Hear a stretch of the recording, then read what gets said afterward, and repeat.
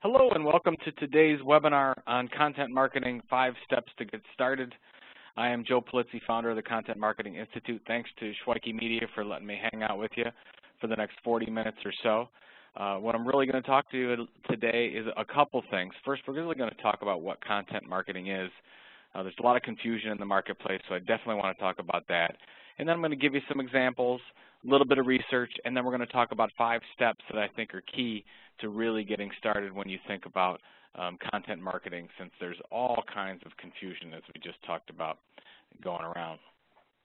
So I like to start off with this. This is the Furrow magazine. Furrow magazine is developed by John Deere, a little company called John Deere, and it was actually created back in 1895, and the image on the left side is from a 1931 image. I don't have an earlier image, and then today's image is on the right from the Furrow magazine. I like to show this because there's so many people that think that content marketing is new, and actually it's been around for hundreds of years per this example of John Deere. And actually there's the thing that most people don't realize is that the Furrow magazine is the largest circulated farming magazine in the world, with over 1.5 million subscriptions, 14 languages, and 40 countries. So I want you to keep that in mind, because we're going to talk a lot about brands creating their own content, brands acting as media companies throughout the presentation today, because it's really critical. So that's when we get to content marketing, and I think depending on who you are, if you are a publisher, a printer, a marketer yourself, you're going to get a lot out of this presentation, and I'm going to try to couch the term content marketing from all of those perspectives depending on where you're coming from. But I want to start off with a definition. I think it's really critical that everyone understands what content marketing really is, because a lot of people say, oh, findable SEO content is content marketing, or videos are content marketing. Well, they're content assets, but not necessarily content marketing. So if you think about content marketing, you talk about your owned media channels, not renting. So traditionally, over the past 50 years, people are creating, businesses have been creating advertising alongside other people's content to attract customers, to get attention, to build awareness. That's not what we're talking about. We're talking about owning the media channel. So instead of being the advertisement, we're talking about being the content. So it would be John Deere's own magazine, or American Express Open Forum, their own content site, something that they actually own. Why are they doing it? To attract and retain customers. What are they doing through those channels? Creating or curating valuable, compelling content. It is consistent. This is key. Consistency is key, because there's so many content projects out there that are just like, oh, there's a great viral video, or we're going to do 2 blogs. Well, that's content, but it's not necessarily content marketing, because content marketing falls outside the campaign. So if you say you're going to start a content marketing campaign, really that's not true. You can't really do that, because if you are building upon a content marketing philosophy, content marketing never ends when you're talking about having a content marketing mindset. When you say campaign, there is an end date. But with content marketing, it's not, because if you start a magazine or you start a blog post, you're basically, although you'll adapt it, you'll go on forever. And you'll be doing that to attract and retain customers in some way. And if you are a publisher, you're offering content marketing services, that's the way that you sell those. You actually go and you say, even though your agreement may be for 1 year or 3 years, you're not going to say, oh, we're going to do a magazine just for 6 months, or we're going to do this blog post for 3 months. Now, it doesn't make any sense, because content is a promise to your customers. You've got to keep that promise. And then the most important thing, you create content as part of a content marketing program to change or enhance the behavior. So if you're just creating lots of content and it's not doing anything for the business, you're just creating content. But to do content marketing, you have to be doing something for the business. It has to change or maintain some type of a behavior. So if you think about the importance of content marketing and why it's skyrocketing and why everybody's talking about it, it's really because of these 3 things. Do you want to get found in Google, search engine optimization? Do you want to drive leads or online lead generation? If you want to have anything relevant to say in social media, it has to start with the stories you tell. And that's all about content marketing, content creation, and content distribution.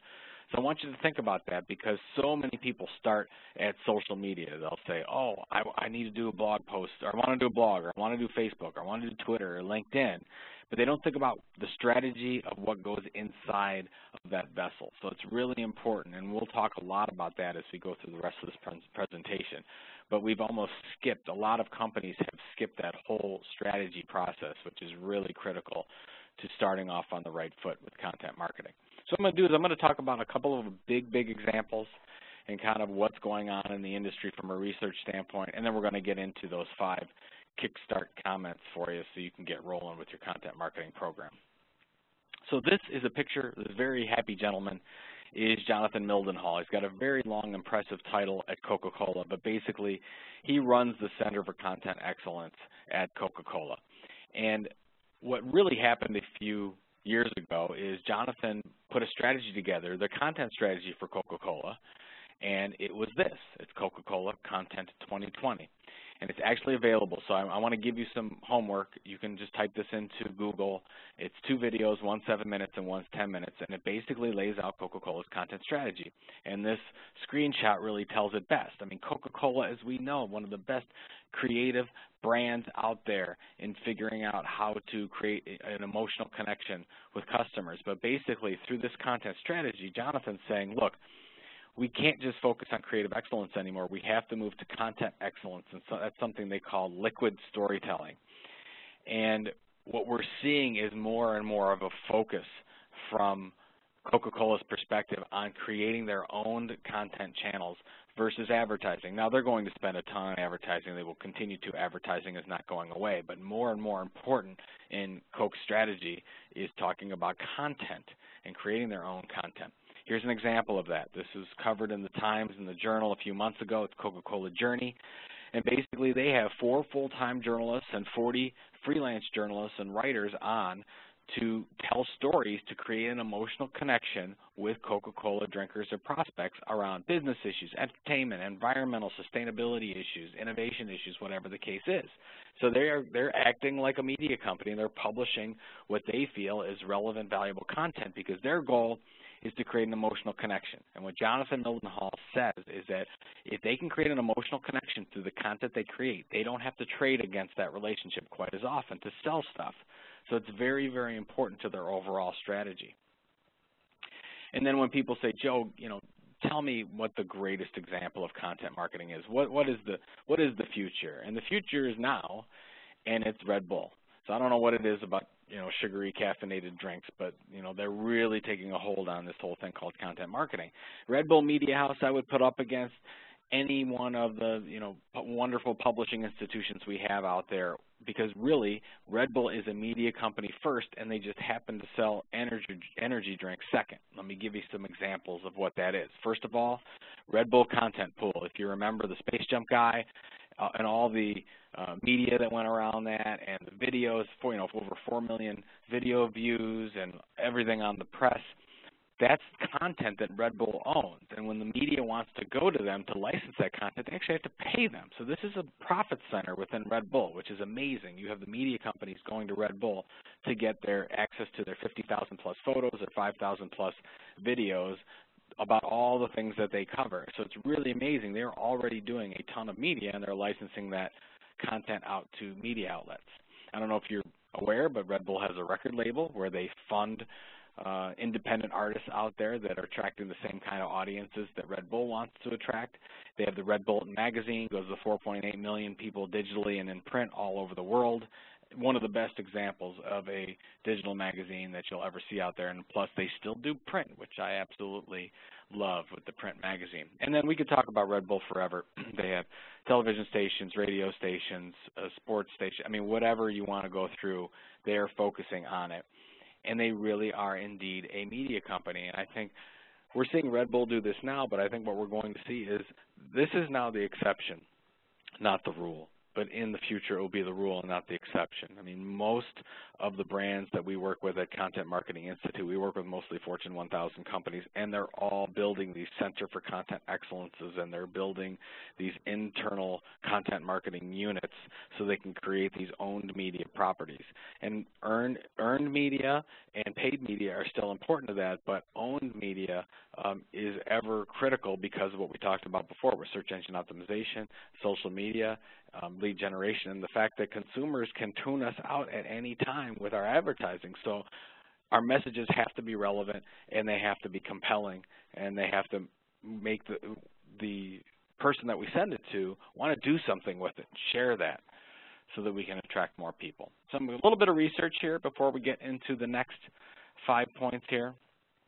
This is research, our third year of research between the Content Marketing Institute and Marketing Profs, and here's the short link there if you want to get access to it. It's completely free and ungated.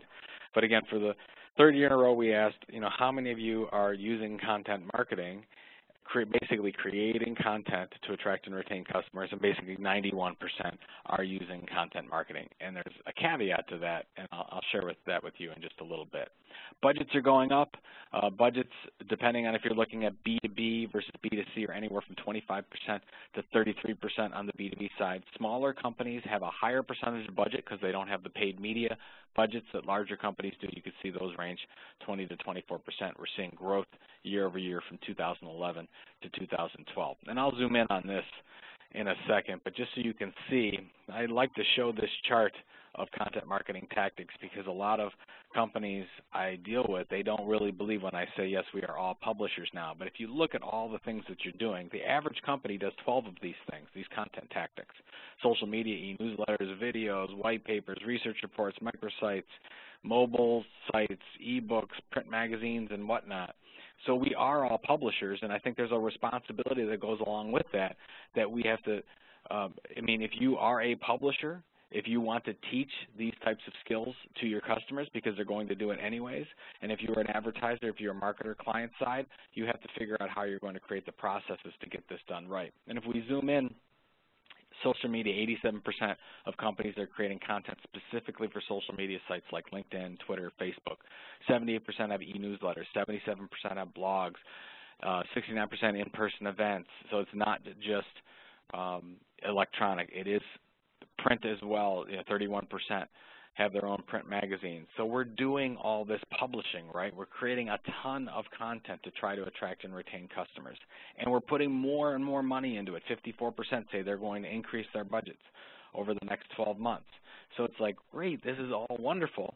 But then if we really look at the stats and we say, well, how effective are you with your content marketing? Just 36% believe that they're effective.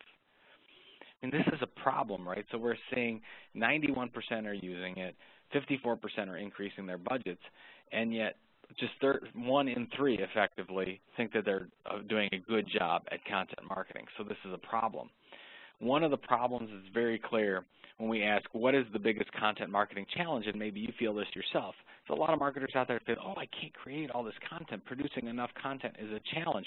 It's actually the first year that we've seen producing enough content as a challenge leapfrog producing the kind of content that engages. So producing enough content is the biggest challenge, but yet let's see, in the last year I've spoken at more than 60 locations all around the world talking about content marketing, and I always ask the question, how many of you have a documented, written, either on a computer or a dead tree, content strategy for how you're going to distribute your content? And less than 10% across the board have a documented strategy.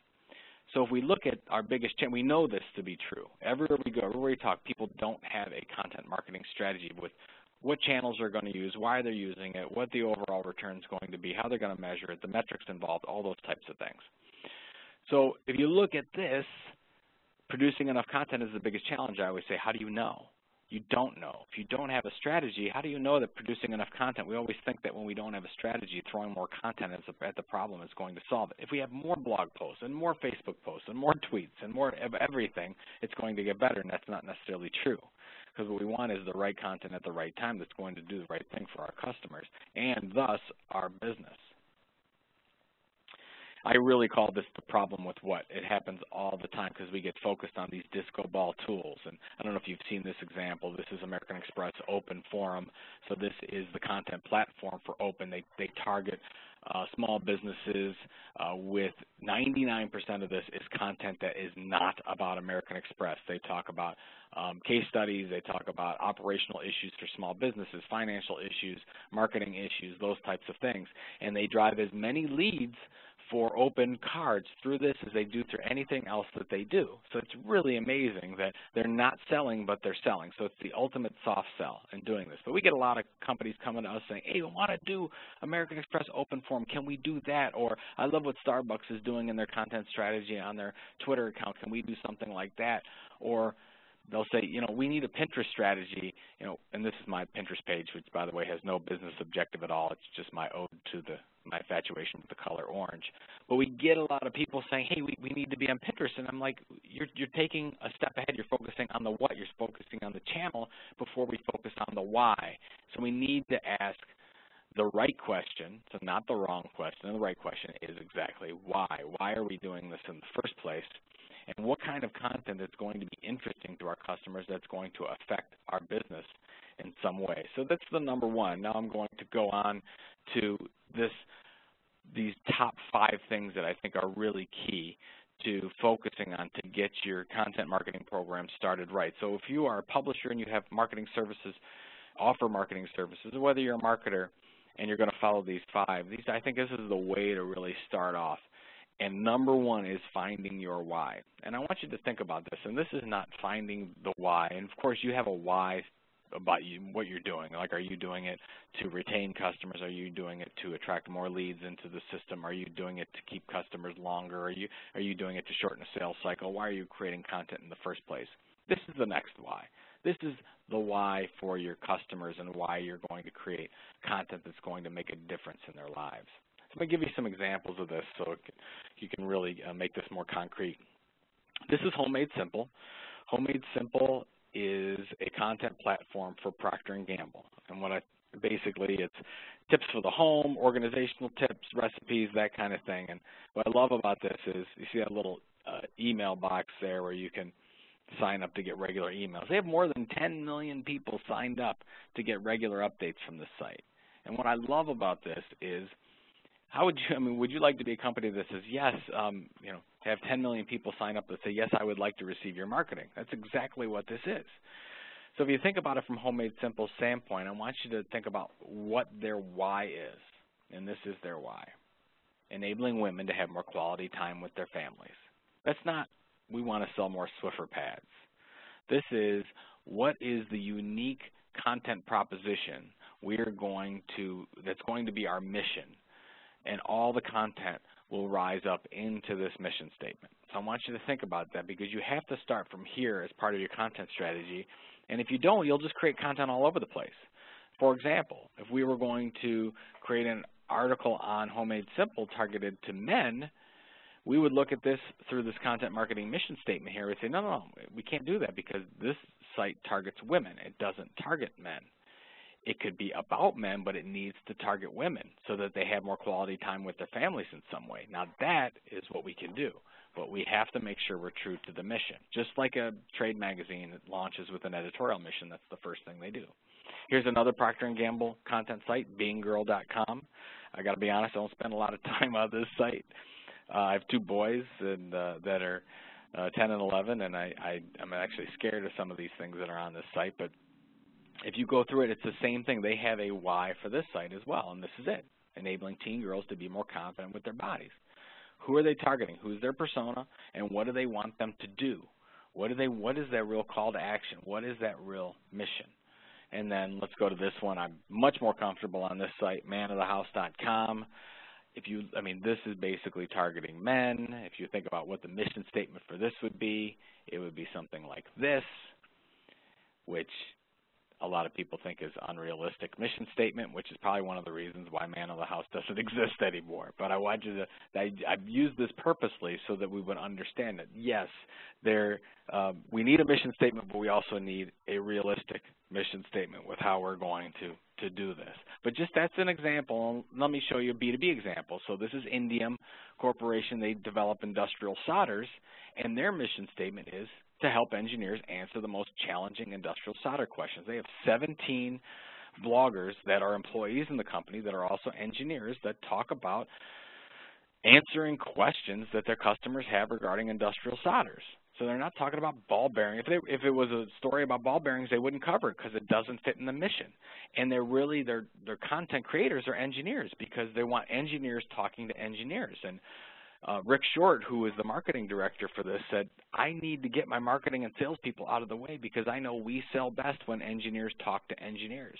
And since they started this program a couple years ago, they had a 600% jump in leads, and they've actually lowered their costs associated with this.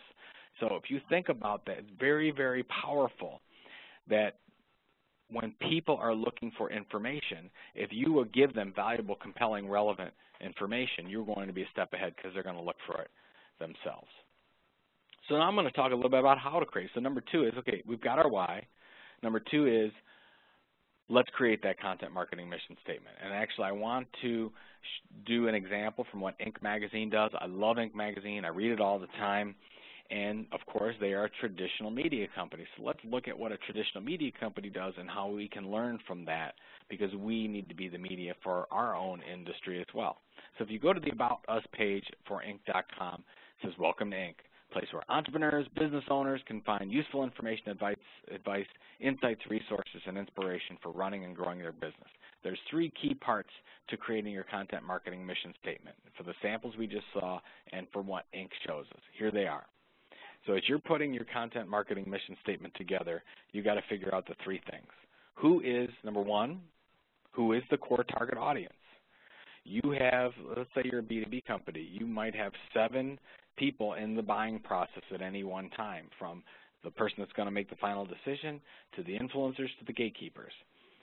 If you create a content program, who is this really targeting to? You have to really figure this out. And in Inc.'s place, it's entrepreneurs and business owners. That's who they're talking to.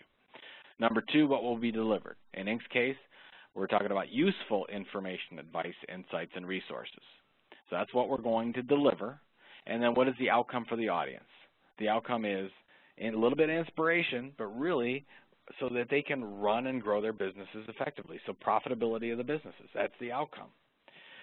This is what you need to do for your content. So before you start creating any more content, you want to make sure that all the content you're creating lines up along this content marketing mission statement. If you do this, then you have some consistency, you have some understanding, you can set metrics to it. You can create an editorial calendar that makes sense underneath the content, all that content you're creating for all those different channels, average of 12 channels per company. You should actually, if you get a chance, add up all the channels that you have from a content standpoint. It'd be interesting to find out how many you're actually doing. Number 3, let's really develop out that target audience.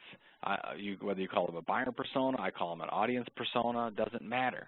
I mean, if you think about if you're going to develop a buyer persona, you need one for every content initiative that targets a different person.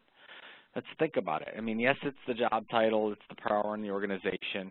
It depends on the different products or services you're offering, but it's really the who that you're marketing to. Who is this? Who's the content? Who is the reader?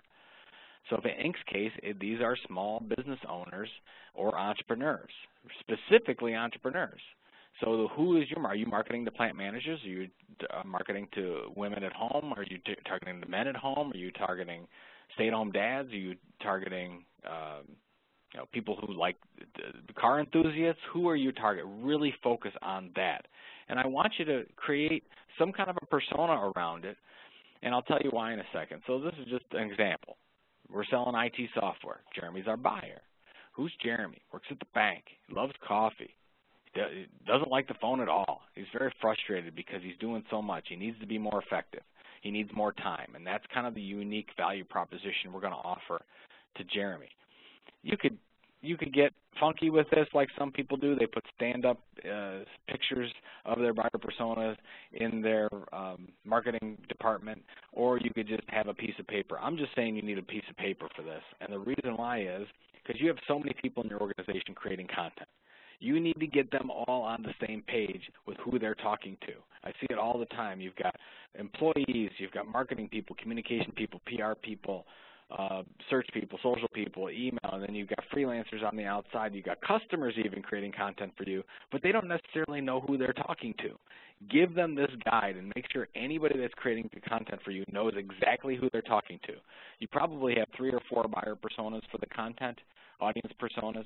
Make sure you put something together. It doesn't take a lot of time. It might take you a couple hours to really put this together because you probably already have the information, but start here. If you haven't done a persona before and you need some guidance, this is a really good site by MLT Creative and Ardith Albee. It's called Up Close and Persona. You can kind of put in the different things that you're trying to do, and it will help you spit out the start of a persona. So really, really good tool here if you're looking for something to help you get started. Number 4, plan to repurpose up front and not after. So as you have your buyer personas, you're creating, now you're going to want to create your editorial plan and your channel plan. Now, what a lot of people do is they'll say, oh, I'm going to do a blog post or I'm going to do an ebook, and then they say, let's say it was successful, and then you start to say, oh, let's do another white paper off of that, or let's do 5 more blog posts off of that, and they do it after the fact, which is fine, but it takes a lot more time and resources and energy and, frankly, a waste of investment. I want you to do it up front, and here's an example of what Todd Wheatland does, who's the VP of Thought Leadership at Kelly Services, big Kelly Services. And this is the OCG portion of the Kelly Services that basically outsource, $50 million programs to billion-dollar programs to Fortune 1000 companies. They don't have the resources to blog every day, believe it or not, but they do target 100-plus keywords, and their goal is every time they do a story in one of their 5 key content topic areas, they want to create at least 20 pieces of content. Let me give you an example of how they do that. So they start with, let's say, just an ebook. Here's a good-looking ebook on talent mobility. Great. Most of us would just say, oh, let's put the ebook up there, let's put a form in front of it, and use it as a lead gen piece, and done. Well, this is one of the 20 unique pieces of content for Kelly. They need 19 more. So they're going to plan for this up front, and they produce this, if you think about it, in line. So instead of saying, I'm going to build a house, and first I'm going to build the walls, and then I'm going to think about, okay, well, let's plan, and then let's build the roof, and then, okay, let's go another plan. How are we going to fit the sink in here? That's usually how we do it. What we're doing in this case, we're planning all up front where everything goes, just like a really good plan for a house. So in this case, they say, okay, well, we need something for SlideShare. We need something for Pinterest. Here's something for SlideShare, an infographic for to put on Pinterest, let's say, for that channel. Then you might have different white papers and reports like they do for different personas. So as you're creating this, you can say, well, we need one on talent mobility for the CEO. We need one for the CFO. We need one for the director of HR. So they're going to do that in line. Then they take little pieces that are little shareable pieces about taking these bits out, about 3 things to know here and 4 myths to do here, and on and on and on. But I just want to give you an example. And they create all the art at one time. You see how it's very consistent? So if you focus on this up front, you can save yourself a lot, and I really love the way that Kelly goes to market with this. Now, if you think about from a channel, this is a very, very simple channel plan. Now, we could get really into the weeds on this, but I'm just showing you that you need to have a plan for every channel you have, so you know, like when you're thinking about what Kelly does, you know where it fits. So if you think about, oh, my blog is my channel, and then where does that blog go? How does it go on my main corporate site? What are we doing there? How does it go on the corporate blog? How are we going to extend this onto the blog? Are we going to do something different? Are we going to have a different tone to it? Is it a different structure? How are we going to take that blog post and create it a little bit differently on LinkedIn? Is there a visual portion to the blog? Those types of things. And if you plan this up front, by the way, this is in the book Managing Content Marketing that I wrote with Robert Rose. But if you look at this type of a thing, it makes it really easy. This actually looks quite complicated. You can do this in quite a short period of time. But then as you create a piece of content, you could say, okay, this needs to be created this way for this channel and this way for that channel, and then on with it. Email, SlideShare, and every other channel that you're using for your piece of content. This is the last one. And really, I think this is really core. I just mentioned about Managing Content Marketing, our book, and the real focus was creating passionate subscribers to the brand, and that was the kind of the subtitle for Managing Content Marketing. And I see so many brands create content, but they don't focus on the value of subscription. And we think about our followers and our followers on Twitter, fans on Facebook, and LinkedIn followers, and whatever the case is, however you want to call them. And that's all fine, and we want that kind of subscription, but really what we want more than anything else is we want subscription that we can own this relationship as best we can in today's day and age.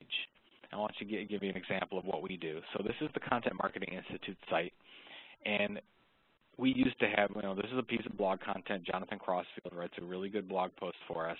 It's very shareable. And we used to have all kinds of calls to action around it. Really, our main call to action now is we want subscription. We want somebody to sign up for an email, because what we have learned over the past few years is that those people that are subscribers to our content behave much differently than those people that aren't. So basically what happens is when we sign up a subscriber, they are more likely to sign up for one of our events. They're more likely to go to one of our webinars. They're more likely to do all the things that we generate money from. So that's what we want to focus on, in getting more of those subscribers. So think about what your goal is with your content. We want subscribers because we see positive behavioral differences in subscribers versus no subscribers. I don't know if you're a big fan of pop-ups. Most people aren't. As a user, I'm not a fan of pop-ups. But as a publisher, as a media company, I love pop-ups because most of the people that go to your blog content or any content at all will never come back again. But what we really want to do is probably not ready to buy, right? But what we want to do is we want to get them into our database so that we can nurture them ongoing. So what we do is we offer a nice little, get your exclusive ebook on 100 content marketing examples and sign up to our regular email newsletter so that we can keep in contact with them. And 55% of our daily signups, we get about 120 signups a day now on contentmarketinginstitute.com, and over 50% of those that sign up do so through this type of a form. So this is Pippity. We use WordPress as our content management system, and we use Pippity to do our pop-up, and it's fantastic, and I cannot say enough really good things about it. And then just to show us, our performance, and I say that I have a new book coming out in the fall called Epic Content Marketing. I start off with the number 39,400. So we made the Inc. 500 this year. We've been very successful as a company. We've got the largest content marketing event, and we've done it by not spending more than $40,000 on paid media. We've done it through content marketing, and this is, now we have over 140,000 unique visitors coming to our site every month, which is fairly good for a B2B site, and we've done it through really good content creation, sharing, and focus on subscribers. And that subscribers thing is so key. I cannot tell you enough. This is like a little bonus one for the road here, is on this thing called Social Media 411. So I get this question all the time. It's like, okay, Joe, we're going to create all this content. How do we share this content in social media? And so many companies have it wrong because they just share their own content. They don't share content from other people and influencers. And let me give you an example of this. So what we did is we started with something called the influencer hit list. And this is our influencer hit list. It actually was 40 strong. You can start off with 10 to 15. But basically, I want you to think about it. Where do your customers hang out on the web when they're not on your site? Are they on media sites? Are they on blog sites? Are they in forums? Where are they at? And you need to make a list of that because these are the people that you're going to want to create relationships with. So we had this on, we publicized it, but we really focused on paying attention to what these people were talking about as it pertains to content marketing. And we put this together through through Twitter, through Google Alerts, through lots of other things. So put your hit list together. Start with at least 10 to 15 first. And then we use this social media 411 because we want to create a relationship with them. Because ultimately, if we can create a relationship with these influencers and they ultimately will share our content, we can generate more reach and then ultimately generate more subscribers. That's the ultimate goal for us. So we use social media 411, and I'll start with the right. So think about this. Let's say that of every 6 tweets that you send out through Twitter, the one on the right, that could be your sales pitch. That could be you've got a webinar coming up. That could be you won product of the year. Whatever the case is, that's just about you. Get that out of the way. Nobody will probably share it, but at least you got product marketing. You'll stay off your back, and they'll be happy. The one in the middle, this is your piece of owned content. This is your 5 tips, your how-to. You're answering customer questions. You're doing something that's making an impact that's useful to your customers from a content standpoint. And then the 4, that comes from your hit list. So of every 6 posts, 4 of them are not yours, and you're sharing, and you're letting those people know. So you're calling them out on Twitter versus their @ sign, or you're tagging them on Facebook. Those are tagging them now that you can do that on LinkedIn. Very, very important, and it will make all the difference in the world. I'll give you an example of this. So we do this kind of thing in our big reports, too. So this is an ebook we did a couple of years ago called the Content Marketing Playbook.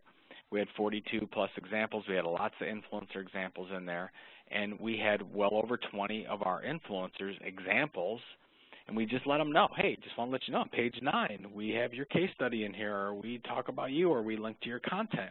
Well, almost all the people in here shared this playbook with their audience, which enabled us to get well over 50,000 downloads of this one piece of content that we set up. So you can think about how that influencer list can work, because we didn't have a good reach. So if you start off, you don't have a good subscriber list and a good reach, you're really going to have to leverage influencers in your industry, and you do that by sharing their really, really good content as a curator with your audience that you have to then grow your audience. So I hope you enjoyed the presentation. I just want to leave with this last slide. I talked to Michael Brenner, who's VP of Content over at SAP, and a good friend of mine and very, very smart content strategist. And he really talks about the hardest thing for him to do in his company is to get people to stop doing the things that aren't working anymore and to do some of these things that do work. And I think it just makes us feel very uncomfortable. In a lot of cases, we don't feel like we're going a little bit, maybe we're going too fast or whatever, but you really have to go fast. This is very experimental. You have to do a lot of things. It's real time. Your customers are moving fast. You have to move with them. So it's okay to feel a little bit uncomfortable with everything. And I hope you enjoyed the presentation. Kind of glossed over a lot of the stuff with content marketing. I think it's a good help for you. A couple of resources. Of course, you can reach out to me anytime. There's an email. I'm @JumpToJoe on Twitter. Our big event, Content Marketing World, over 1,000 marketers and publishers come in from all over the world. We had 23 countries last year come in September 9th through 12th. In Cleveland, Ohio at the Cleveland Convention Center, brand new Cleveland Convention Center. If you want to sign up for our magazine, Quarterly Magazine Chief Content Officer, there's the latest book, Managing Content Marketing, which is a really good practitioner's book and a really good book for owners and buy-in, and really sets the stage for A to Z for content marketing. It's called Epic Content Marketing, and it comes out in October. But thank you again for your time. I really appreciate it. I hope you really take content marketing seriously in your organization, and have a great day.